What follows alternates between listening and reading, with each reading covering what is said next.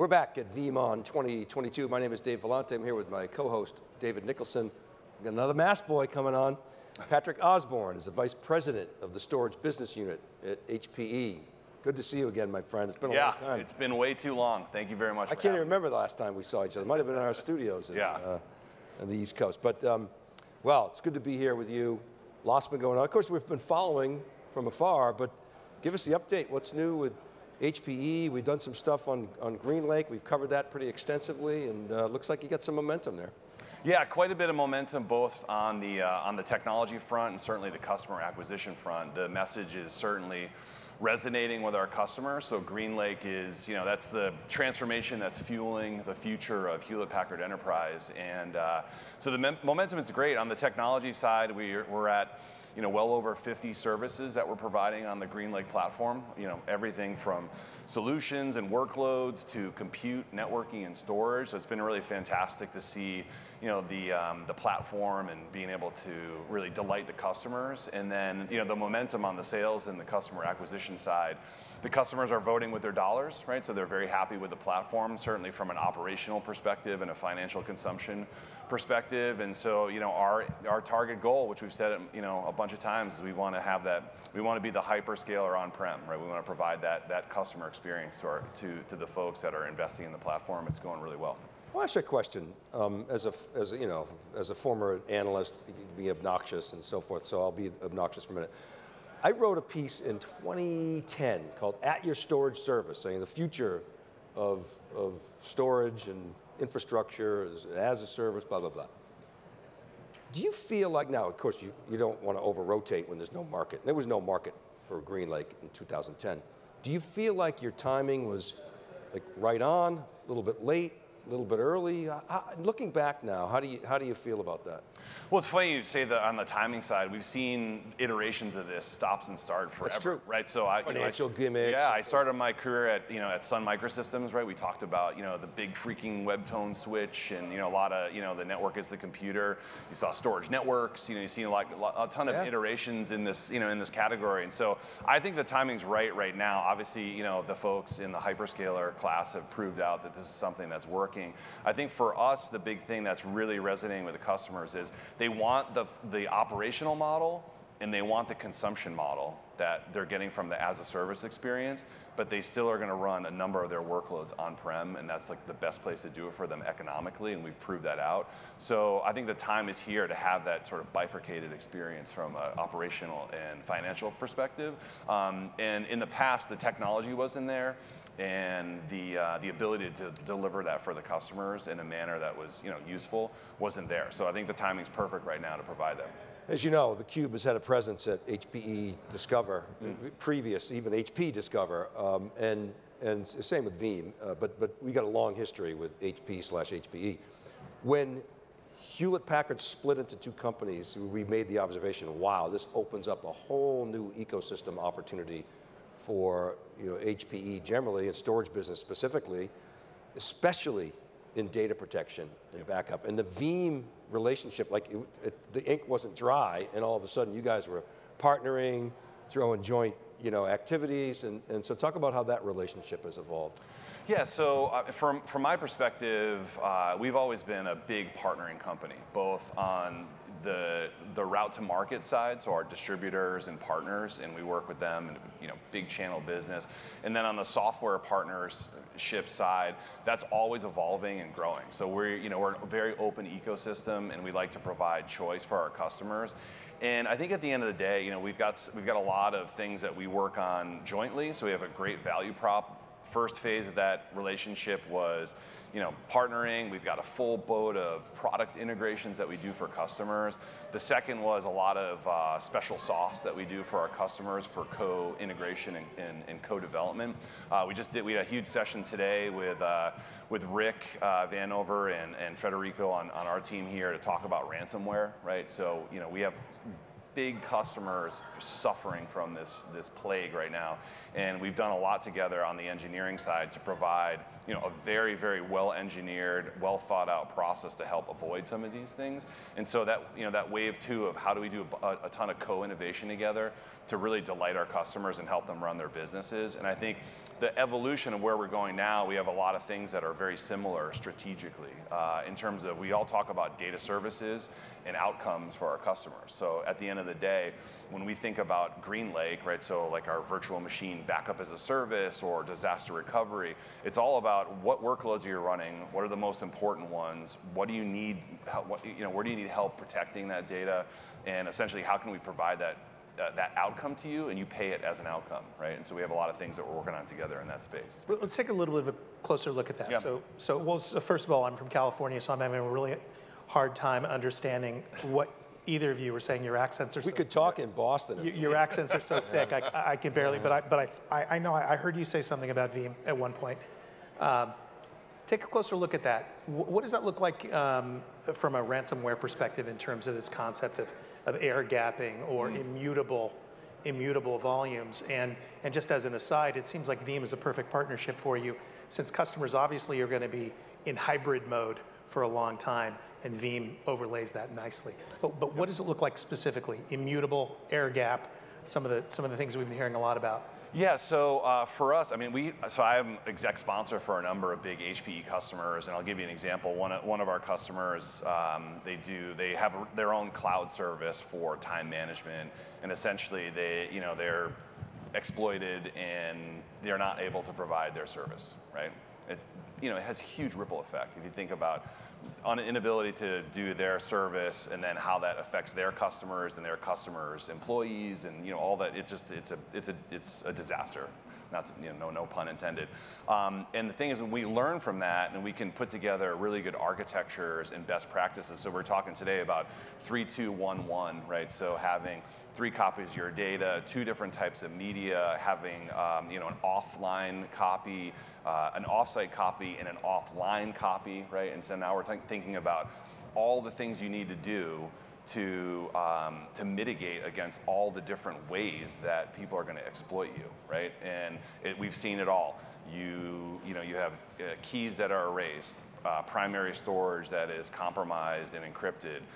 The people that come in and delete your backup catalog, they delete your backups, they delete your snapshots, right? So they get it down to essentially, I'm either going to have one set of data, it's encrypted, I'm going to make you pay for it, right? And 40% of the time they pay and they get the data back.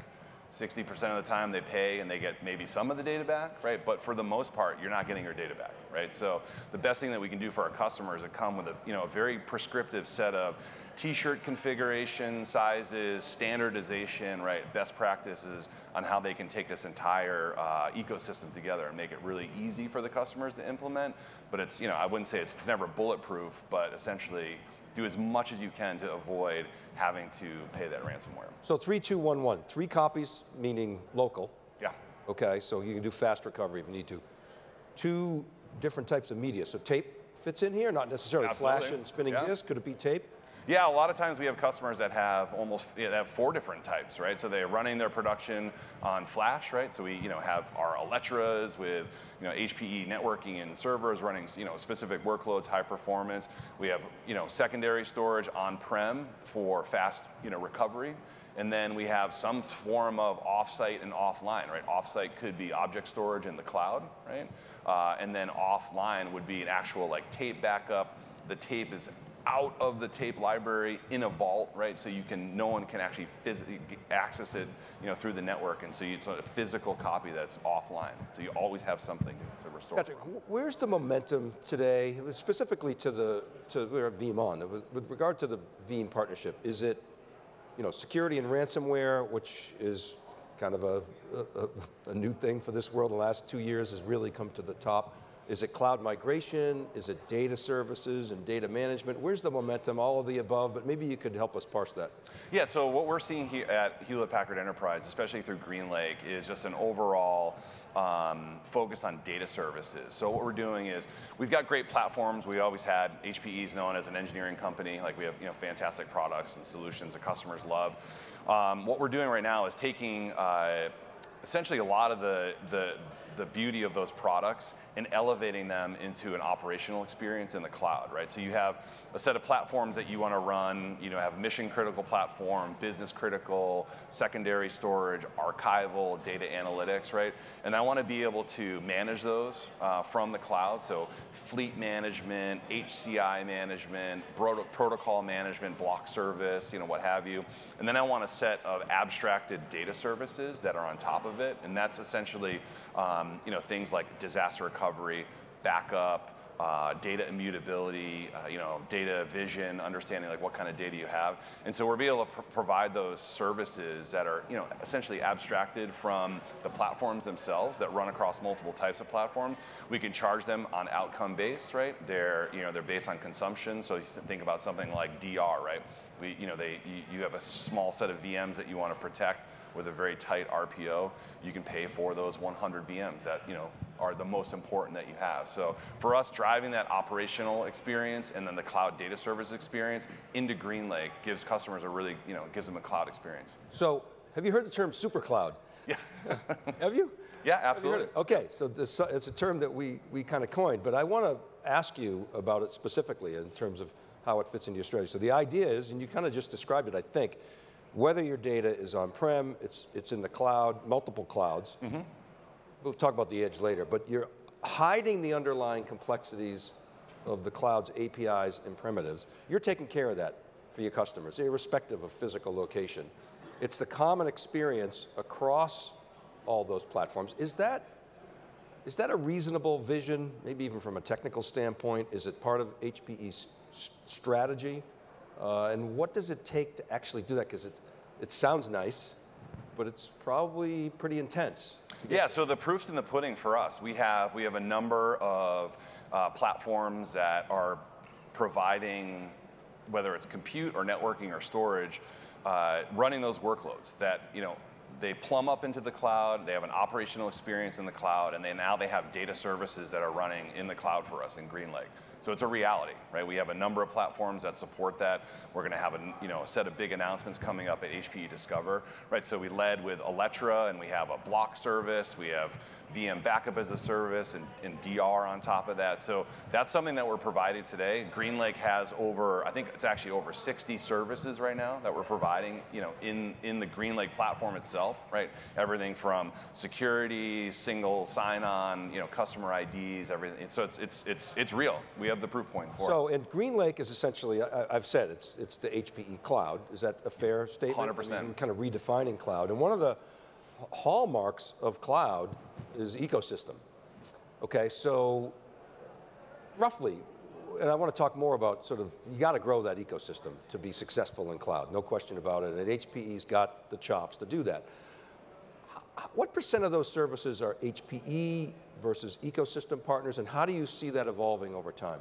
So we have a good number of services that are based on, HPE, our tried and true. They got good tech. Yeah, absolutely. So number of that, and then we have partners in GreenLake today, right? We have a pretty big, ecosystem, and it's evolving too, right? So we have customers and partners that are focused. Our customers want our focus on data services. We have a number of opportunities and partnerships around data analytics, right? As you know, it's a really dynamic space, right? A lot of folks providing support on open source, analytics, and that's a fast-moving ecosystem, so we want to support that. We've seen a lot of interest in security, right? So, being able to bring in security companies that are focused on data security, right? Data analytics that understand, what's in your data from a customer perspective, how to secure that. So we have a pretty big ecosystem there, and just like our past at HPE, we've always had a really strong partnership with tons of software companies, and we're going to continue to do that with GreenLake. You guys have been partner friendly. I'll give you that. I'm going to ask Antonio this at Discover in a couple of weeks, but I want to ask you, when you think about, again, to go back to AWS as the sort of prototypical cloud, you look at like a Snowflake and a Redshift, right? The Redshift guys probably hate Snowflake, but the EC2 guys love them, sell a lot of compute. Now, you as a business unit manager, right, do you ever see the day where you're side by side one of your competitors? I'm guessing Antonio would say absolutely. Culturally, how does that play inside of HPE? I'm sort of testing your partner friendliness, and, Right. and how would you, how do you think about that? Well, I mean, at the end of the day, for us, we have, the opportunity for us is to delight our customers, right? So we've always talked about customer choice and how to, provide that best outcome. I think the big thing for us is that, from a cost perspective, we've seen a lot of customers, coming back to HPE, repatriation, from a repatriation perspective for a certain class of workloads, right? So, we are, from my perspective, we're providing the best infrastructure and the best operational services at the best price at scale for these customers. Really, you're seeing, okay, so I think that was you definitely, culturally, HPE has to, I think you would agree, has to open up. You might not, you're going to go compete based on the merits of your product and technology. The repatriation thing is interesting, because I've kind of always been a repatriation skeptic. Are you actually starting to see that in a meaningful way? Do you think you'll see it in the macro numbers? I mean, cloud doesn't seem to be slowing down, the public cloud growth. I mean, I don't know, they're whatever, 35, 40% a year. Yeah, so we're seeing it in our numbers. We're seeing it in the logo the new logo and existing customer acquisition within GreenLake. Right, so it's real for us. And they're telling you pure cost. Cost. It's that simple. Cost. So they get the cloud bill. We do too. I get the email from my CFO. Why the cloud bill so high this month, right? Part of that is it's consumption based and it's not predictable. Yeah, and also too, like one of the things that you said around, unlocking a lot of the customer's ability from a resourcing perspective, right? So if we can take care of all the stuff underneath, right, the under cloud for the customer, the platform, so the storage, the serving, the networking, the automation, the provisioning, the health, right? As you guys know, we have hundreds of thousands of customers on the Aruba platform. We've got hundreds of thousands of customers calling home through InfoSight, right? So we can provide a very rich set of analytics, automated environment, automated health checking, and a very good experience that's going to help them move away from managing boxes, right, to doing, operational services with GreenLake. Yeah, we talk about repatriation often. There was a time when I think a lot of us would have agreed that no one who was born in the cloud will ever do anything other than grow in the cloud. Are you seeing organizations that were born in the cloud realizing, hey, we know what our 80% steady state is, and we've modeled this, why rent it when we can own it? Or why rent it here when we can have it as operational cost there? Are you seeing those? We're seeing some of that. We're certainly seeing, folks that have, they're a big part of their native or their digital business, right? It's a cost factor. And so I think one of the other areas too that, we're seeing is there's a big transformation going on for our partners as well too, on the sell-through side, right? So you're starting to see more niche SaaS offerings. You're starting to see more vertically focused offerings from our service provider partners, our MSPs. So it's not just like, in either or type of situation. You're starting to see now some really, really specific things going on in either verticals, customer segmentation, specific SaaS or data services. And for us, it's a really good ecosystem because we work with our SP partners, our MSP partners. They use our tech, they use our services. They provide services to our joint customers. For example, I know you guys have talked to iLand here in the past, right? It's a great example for us, for customers that are looking for DR as a service, backup as a service, hosting. So it's a nice triangle for us to be able to please those customers. Yeah, they're coming on tomorrow, they're now 11/11. I think you're right on. The one, I think, obvious place where this repatriation could happen, it's the Sarah Wong and Martin Casado scenario, where SaaS companies' cost of goods sold become dominated by cloud costs. And they say, okay, well, maybe I'm not going to build my own data centers. That's probably not going to happen, but I can go to Equinix, right, and do a colo, and I'm going to save a ton of dough, kind of managing my own infrastructure with automation or outsourcing it. So, Patrick, got to go. I could talk for you forever, with you forever. Thank you so much for coming back in theCUBE. Always a pleasure. Go Celts. Yeah. How you feeling about the, we always talk sports here in VeeamON. How you feeling My about original call today was Celtics in 6, but we'll see what happens. You like, Steven, you like Celtics 6, Yeah. even though tonight they got a little... Still believe, you got to All right, I believe. Yeah, it'd be better than the Miami's Mickey Mouse run there in the bubble. A lot of asterisks attached to that. So I love it. Yeah. You got to believe here on theCUBE. All right, keep it right. don't care. Keep it right there. Yeah, you don't care because you're from a sports town. Where are you in California? We have no sports. All right, keep it right there. This is theCUBE's coverage of VeeamON 2022. Dave Vellante for Dave Nicholson. We'll be right back.